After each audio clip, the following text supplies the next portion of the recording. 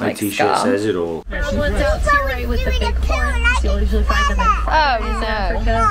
Hi, I'm Ree. Welcome back to my channel, Mummy of Four Does Disney. Today we are heading to Animal Kingdom for the next day on our Walt Disney World trip. Now the weather isn't amazing today. It has been raining. There was actually a hurricane warning earlier, but the weather forecast did say it's going to stop raining by 11.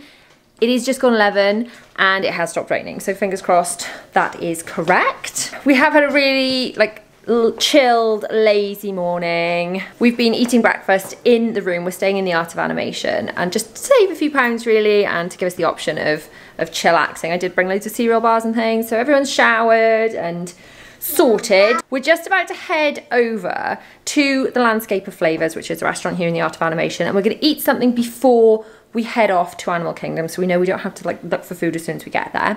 And then we're gonna go on some rides, and then tonight we're booked into Tuskers, which is character dining, which is really, really exciting. Right, let's show you what we're all wearing, and then we can head off. I'm sporting some animal print ears. I've got a Hakuna Matata t-shirt and an animal print skater skirt. We've been doing a lot of Disney bounding this trip, but if you watch my outfit planning video, you'll know that Animal Kingdom's the one I struggled most with for Disney bounds. So the girls are not wearing Animal Kingdom specific outfits, but they have these Merida dresses. I didn't know which park to use them for, so Animal Kingdom's as good as any. But there is a bear in Brave, and a bear is an animal. Well, her mum turned into a bear. Yeah, so there's my very loose connection for that one. William has just got a Hey t-shirt and some Mickey ears from the Mickey ear hat that came in our gift basket on the first day we arrived. I like them so much. Daddy of four, come into the light, dear, is surrounded by idiots. My t-shirt says it all. Yeah. Turn around and show you over in your bag. And we also have plats. You also have plats. Today Zara has chosen the All Over Princesses bag. Again, I don't actually have an Animal Kingdom specific bag, so I'm just taking this beautiful Cinderella Castle bag because it just reminds me of the 50th and the colours and things. Belle's Belle. the Belle bag. The Belle bag again. She loves Belle, don't you, darling? Yeah. And I'm also going to have it tomorrow. Of course, because tomorrow we're going to the Magic Kingdom and eating in Be our guest, and it's Belle Day tomorrow. It's Belle Day. I just want to mention briefly, because I have had questions and things over on Instagram about the COVID tests. As it stands at the moment, and please check before you travel because things are changing so frequently, unvaccinated travellers, so therefore the under 18s in our party, had to do a COVID test between days 3 and 5 of arriving in the States. So we've done all of those. Everyone is negative, which is fine. Funnily enough, my eldest has had both jabs, but he only had the last one just before we left, so isn't considered fully vaccinated until 14 days have lapsed after he's had his jab. So just as a little aside, we've done those. I've just taken the photos because we don't have to upload them anywhere as such. You just have to fill in a form to say that you promise you will do them before you enter the States, and that you promise you will do them when you get here. So I've just taken photos of them next to the children's passports just in case anyone asks. Okay, Daddy of Four is calling us. It's time to go. I really fancy going to Disney Springs later, so I think what I'd like to do, as we've left earlier, is to get into Animal Kingdom, do some rides, do Tuskers, which we've got the character dining reserved, and then maybe jump on the bus to Disney Springs. From what I can gather, there isn't transport between the parks and Disney Springs, but there is transport between the resorts and Disney Springs, so therefore there is a bus from Animal Kingdom to Disney Springs because there's also a resort at Animal Kingdom. Do you follow me there? The other thing it's well worth mentioning is it is definitely worth bringing a reusable water bottle with you, because there are places in the parks and the resorts where you can fill up with water for free. There is an option to buy, I think it's just shy of $20, like $19.99, $19.95, something like that. You can buy a Disney mug and you can refill that with like soda fountain, you know, Coke, Diet Coke, that kind of thing. Unlimited after that at the resorts, but not the parks. But to be honest, we're just doing the water thing. If you follow me on my main channel, you know I drink those burst drink sachets. So I just am putting those into my water bottle to give them a hit of caffeine.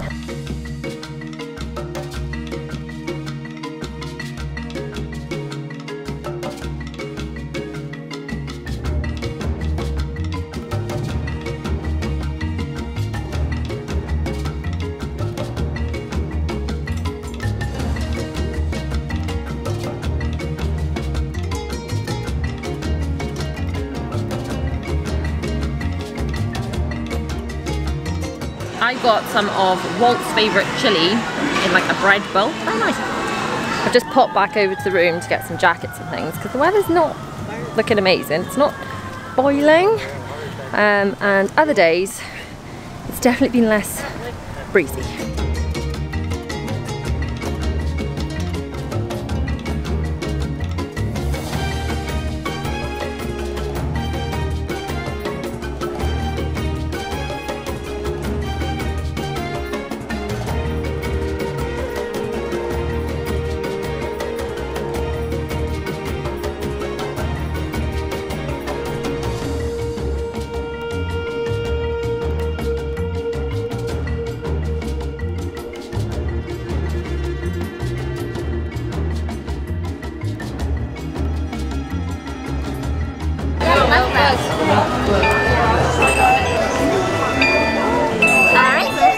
So we've just got into Animal Kingdom.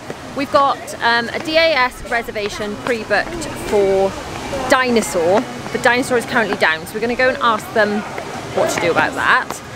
If you haven't seen the vlogs before, DAS is the Disability Access System or Service, I'm not sure which one it stands for, and it holds your place in the queue for people that are unable to queue for whatever reasons. In our case, we've got autism in the family.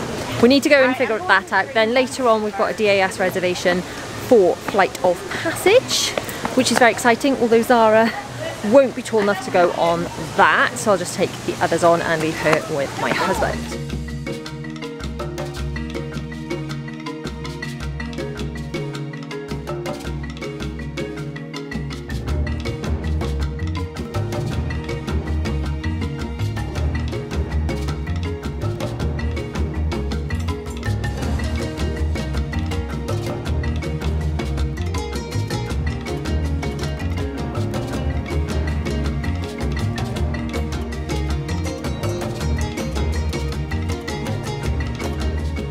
So we've been to the dinosaur ride, or towards it, but that whole area is closed. So they've sent us back to guest relations, the nearest of which is in Discovery Island. So the moral of the story is, if you've got an issue with DAS, don't go to the ride, go and look for guest relations instead, because that's where they'll end up sending you.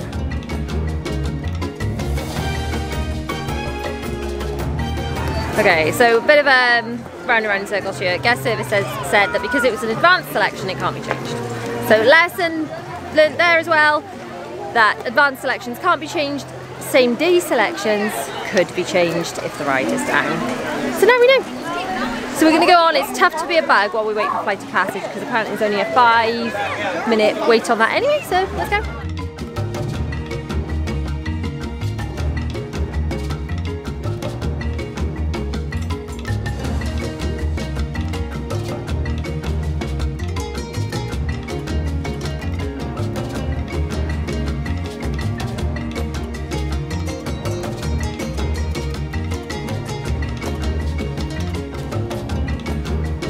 So I wasn't allowed to film in there. Look, it's one of the very few rides actually that specifies in Disney, or attractions I should say, that you're not allowed to film at all. In fact, some of them say they actively encourage it. Anyway, it was a 4D show, we needed the 3D glasses. So to be honest, when you try and film those things, they never come out very well anyway. It was quite dark and scary, it was really good. But lots of, you know, things flying in your face and being squirted at you. Funny smells squirted at you. The seat jiggling. So a really great 4D experience. It was very clever. But Zara wasn't very impressed, were you? No. So I just said to Zara, just look, take your 3D glasses off and then nothing will fly in your face. And she just sort of hid under my armpits a little bit. So if you've got very little ones, maybe think about it.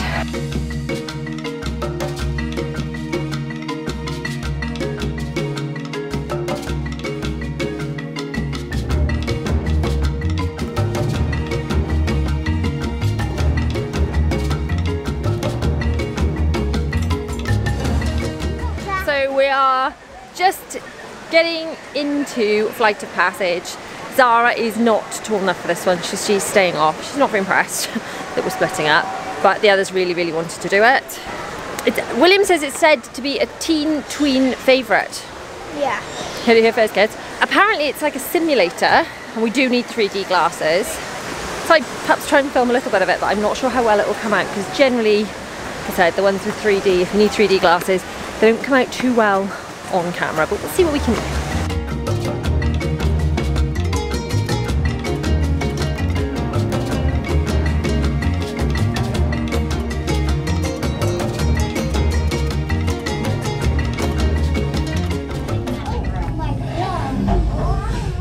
Hi, and welcome to the Avatar program. Soon, you're going to have a chance to undertake an amazing Na'vi rite of passage, riding on the back of a banshee by being genetically matched and linked to an avatar. Using avatars to fly this way was all figured out by my boss, Dr. Jackie Ogden. She leads our science team, which is part of the Pandora Conservation Initiative, and we're here in the Valley of Moara studying banshees and their environment. Over a generation ago, this enormous company called the RDA created a lot of damage to the area through their bad mining practices and conflicts with the Na'vi. Just like on Earth, it can take decades for ecosystems to recover. One way to understand what's going on with an ecosystem is to study what are called keystone species. These are animals like tigers, jaguars, seals. The banshee is one of these important animals. Dr. Ogden is the foremost expert on studying the ikran and has spent years researching them. Unfortunately, banshees live high in rookeries and humans can't get anywhere near them without becoming their lunch. But the Na'vi and avatars can. Okay, to get you flying on a banshee, we need to find each of you an avatar. Let's prep the genetic sampling. I'm on it. Okay, first we need to find the compatible match of your genetic material with the genetic material of one of the avatar bodies that we already have. Once we do that, you'll be able to link to that avatar and fly. Help us out and move around a bit. Almost. Yes, got him. Now, let's find you your avatar matches.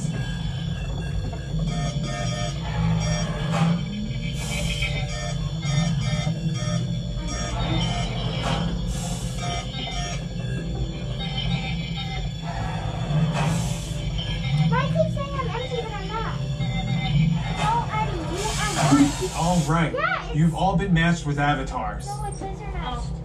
Ooh, looks like they're ready for you in the next room. When the door opens, please go inside, all the way in, and stand over the same number that you're standing over now. Whatever you want. And I'll see you in there. I'm a good. Oh, please move all the way inside. I'm not going to get a number. Welcome in, cover your glasses. Welcome in, friends. Thank you. Chalice, of course. Great, you've all made it. It's important that you can all see me, so move a little if you can't. Before we send you into the link chamber, let's watch this piece by Dr. Ogden, who runs the program. Welcome, everyone. I'm Dr. Jackie Ogden from the Pandora Conservation Initiative. You're about to experience a ceremony that's very special to the Na'vi. Flying on the back of an ikran, or as we call it, a banshee. To the Na'vi, connecting to an ikran and flying on its back is an incredibly important rite of passage they call Ikni Maya. With permission from the Na'vi and in partnership with Alpha Centauri Expeditions, we can now bring this amazing experience to you.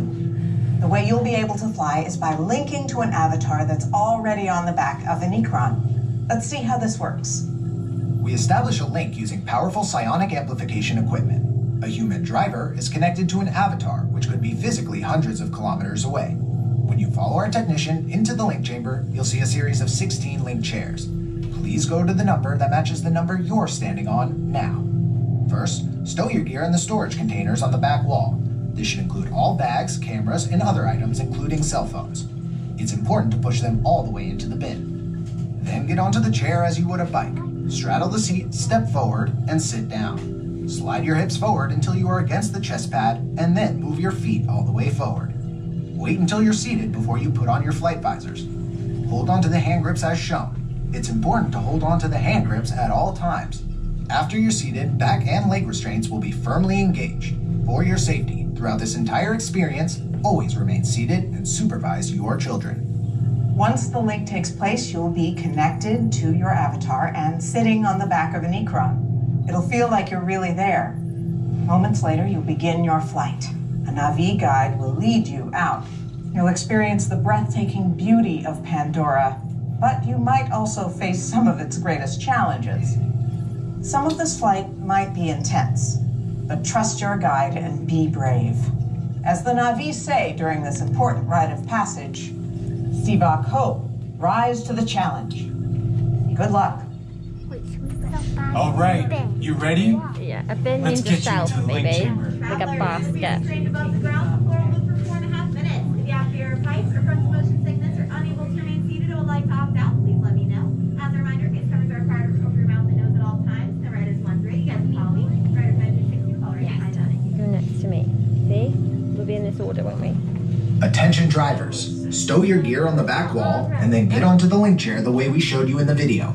Then put on your flight visors. For your safety, throughout this entire experience, remain seated, lean forward, holding onto the hand grips, and supervise your children.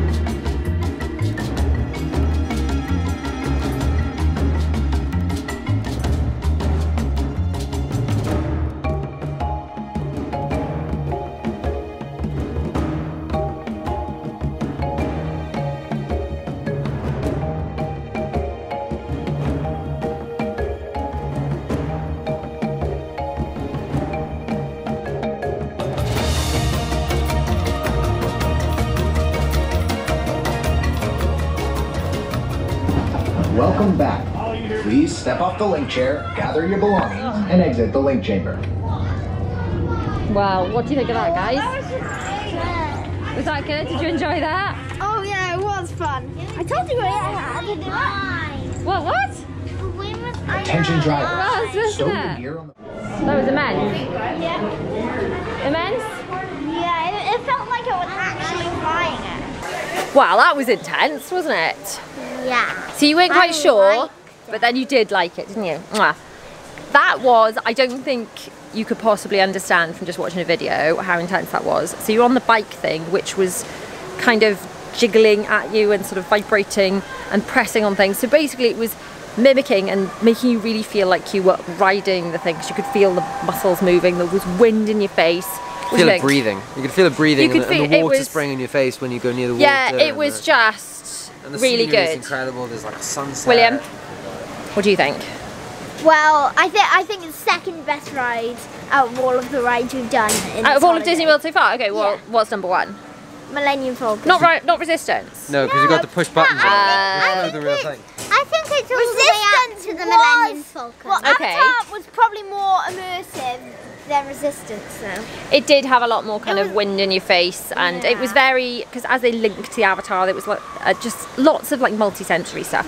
Bella, which is your favourite ride so far then, of all of Disney World? What do you mean? In all of Disney World, have you got a favourite? A running favourite? No. Right, well, should we go? I do have a few. A few. Okay, what are they? This one. This one is. Oh, this one makes a top few. Frozen. Yeah. And Ariel and. Yeah. Yeah. Should we go into the Avatar shop and then we'll go out and find Daddy and Zara? This is pretty cool too. Whew, my hair's a bit windswept from all the flying on the Banshee. Is that what they call it?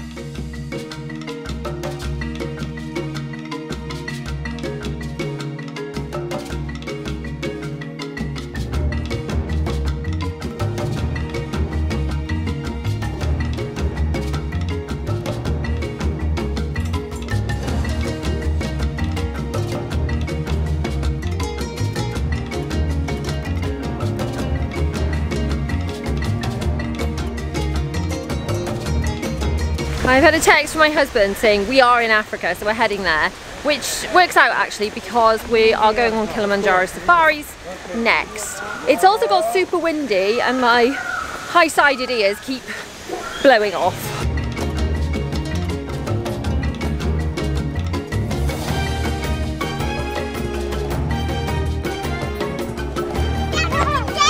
No way! Where did you see them? Where did you see them?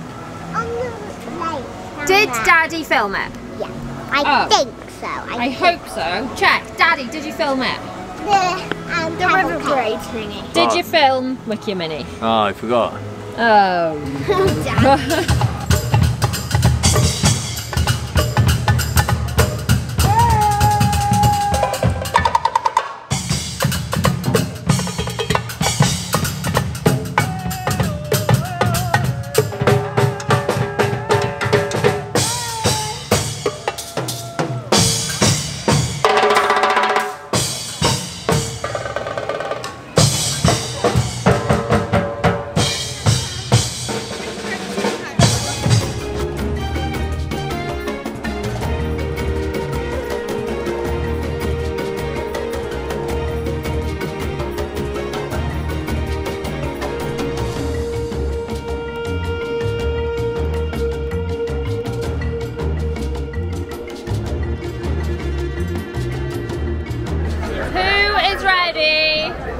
Safari?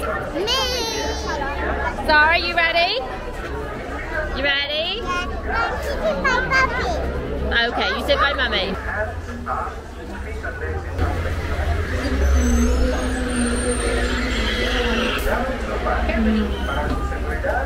Alright friends, we've gotten our all clear now, so Tunde, let's go. And Dubliners, and welcome aboard Kilimanjaro Safaris. My name is Brittany, I'll be your driver today as we head through the Harambe Wildlife Reserve to see some animals. Real quick first, I do have to go over just a few safety rules while you guys are on the truck. The first one is stay seated at all times. The roads get a little bumpy out here, friends. We want to make sure we come back with everyone we started with. So again, stay seated. Make sure you're holding on tight to any loose items you brought. That includes cameras and cell phones if you plan on taking pictures. And if you guys want to take a look up above your heads on the roof of the truck, you're going to find the animal spy guide. That'll help you identify the animals along the way. Alright, but welcome to our first stop, the Little Italy Forest. Animals that live here tend to be a little more shy, but over on our right, I actually see our first animal coming up here. Looks like the okapi. It's got those beautiful white stripes on its legs. Okapis are in fact relatives of giraffes. Hopefully we'll see some of their cousins here in just a little bit. We'll keep going for now. We're gonna head down towards this watering hole, see who's down here. Always a good meeting place for animals here in the forest. Unfortunately, forest animals though are facing a lot of threats, my friends. Habitat loss for one as we cut down trees, so really important we do try to recycle as much as we can to help them out. Now coming up on your right though, you're gonna see some saddlebills stork, which are these pair of black and white birds up here sitting on the hill. They typically mate for life, so you'll almost always find them in pairs. And they have very large wingspans. It can get up to about 9 feet. It's about the same width as the canopy up above our heads. Also to your right, orange antelope way up at the top there. Those are bongos. Very shy in the wild. Over the years, they've actually gotten the nickname the ghost of the forest. And then some greater kudu, which are these lighter tan ones here too. I think that's it for the forest, so we're gonna go ahead and get out of here for now. We're off to a good start, but we're gonna keep moving.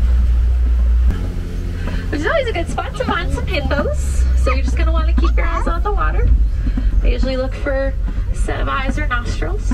See, oh, and I do see a hippo. It's actually up on the bank though. If you guys look behind us to the right, back in the corner there, just coming down from that hill, you'll see that hippo back there. Coming down towards the water. It's kind of rare during the daytime to see hippos out of the water. A lot of times they'll hang out towards the bottom actually, so they can stay out of the hot sun. And they're not the best of swimmers. They prefer to walk or sometimes even run along the bottom of the river instead. Usually when they do come up on the banks, that means they're looking for food. Also to your left, you're coming up on these pink-backed pelicans, which are these white-gray birds over here. Pretty cool how their color actually appears right around mating season. So their backs will flush pink, which helps them show off for each other. And once they've attracted that mate, they'll go back and lay their eggs on that island back there. They're colonial nesters. Down to your left, we got some Nile crocodiles. Ooh. Can you see those? They average 16 feet. They can go up to about 500 crocodiles pounds. They also have really powerful jaws. That bite force, look tired. That's around 2,000 pounds of pressure per square inch. So they can pretty much jump through anything. Alright, let's see who's out on the savannah today though. And what you're going to notice is that there's a lot of open space out here. There's not too many places for animals to hide, so camouflage doesn't really work as well out here. These animals have to rely on each other for safety. They'll stay together. A couple animals coming up here, the first of which is the Hartman's mountain zebra. Couple different species. Now these guys, if you look at their stomachs closely, they don't have any black under there. It's an easy way to tell them apart. All their stripe patterns are of course unique, just like us and our fingerprints. You also might see some Ankoli cattle coming up here, which are those brown ones out to your right with the big horns. You'll usually find them in Africa. And to your left, we also have some sable antelope, which are the brown ones with the curved horns. Might have seen them on some of the signs around the village. And then the gray ones, these are wildebeest. You probably recognize them. In fact, every year over 1.5 million wildebeest cross Africa. And again, that's usually during those dry seasons. But again, they do need to stay together for safety, because the more eyes they have out here, the better chance they'll see those predators coming and they can warn each other to get away. Oh, track. Look, what's making this so bumpy? I think that we are getting pretty close now. There's a watering hole up here somewhere. And I know we're getting close to elephant country as well, so we'll keep our eyes open for that too. Oh, there they go. Okay, we're running down the hill. I was wondering where they are. Where they were, I should say. There they go. Yeah, these guys are amazing though. Now, in addition to having their long necks, they also, just like okapis, do have very long tongues, which allow them to reach up and grab the leaves on the branches of the trees. As they trim them up, that helps create the canopy up. What do you think of giraffes? I think they're ones are good. Well, these guys, though, they don't really sleep that much. Which is your favourite animal? Giraffes only get about 30 minutes of sleep in a day. My favorite It's not even all at once either. These guys have perfected power napping for a couple minutes here and there at a time. I quite like bunnies. Usually standing up. Yeah. I like ducks. Do you? Like I said, we're heading into elephant country now, friends. If you look to your right, you're going to see this elephant next to the water here. Oh, look at the elephant. They get up to about 13,000 pounds fully grown. We'll pause right in the middle. Now to your left, though, you can look along the back wall there past the trees. You also see a family of monkeys walking up this way. These are called mandrills. There's a couple younger ones, too. Yeah, they're super cute. They are so much fun, mandrills. They have little pouches in their cheeks, which they're able to store food in and keep as a snack for later. It's like having built-in Tupperware. Now back to elephants, though. If you guys have ever wondered how to tell the difference between Asian and African elephants, the key lies in their ears. So African elephants' ears are much larger. They actually use them to cool themselves off. They're basically like having two giant fans on the sides of their heads. Whereas Asian elephants have much smaller ears and are just smaller in general. Real, they are real. What's real, baby? Oh, the animals. They are, yes, I know they're real. A lot of minerals, Real a lot of nutrients in it. Only one real. In fact, if you guys look I up here on see. the right, you'll start Okay. to see some tusk marks there in the clay from where the elephants have dug it out before. Bunnies. So I've heard it's definitely been through here recently. I've seen a bunny though. I see. Quite cute. I know bunnies are cute and they're quite small. They are. Now here at Disney, of course, we do a lot of conservation work with our animals as well. One of the main things here especially is research, because the more we study these animals, the more we can help their wildlife counterparts. And one of the things we've learned over the last couple of years is that elephants are actually afraid of bees. Which kind of surprises us. You know, it's a big animal, be scared of something so tiny. But they really don't like them, and that actually worked out in our favor. There was a growing problem of elephants wandering into farm areas in Africa and unfortunately destroying a lot of crops that farmers needed. So, to keep them away, but also keep them safe, help protect those crops, we created these really cool beehive fences. We just put them up around the farms, and elephants hear that buzzing and know to stay away. So it protects all of those things. Diet, they eat lots and lots of shrimp, which over time changes their feathers. So if not, they would mostly be kind of a grayish black color. You can even see some younger ones that haven't turned pink yet. If you look over here on the left, they're down kind of about the edge of the island here in the water. Just got a little ways to go.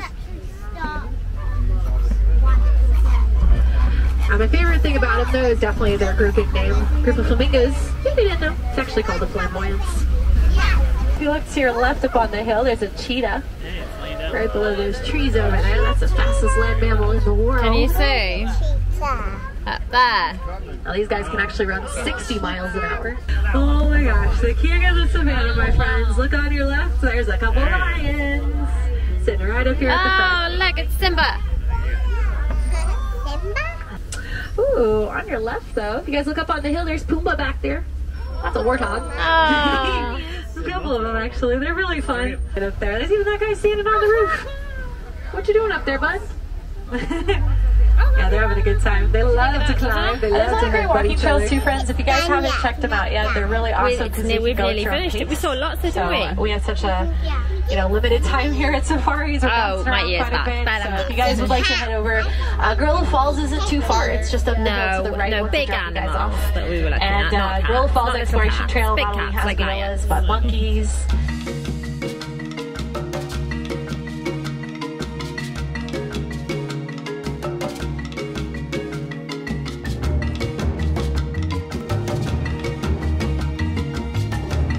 Well, the safari was amazing. Felt very authentic. The animals all looked like they had loads of space. The tour guide was really entertaining, gave loads of really good facts as well.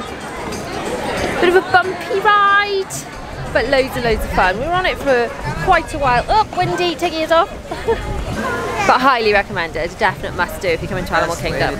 So we're now heading down to the Navi River journey, which will be in the next episode of this vlog series, which should be on screen now. So you can click over and watch that. Make sure you are subscribed with bell notifications on so you do not miss any episodes in this Disney World vlog series. Thanks for watching, see you guys soon, bye!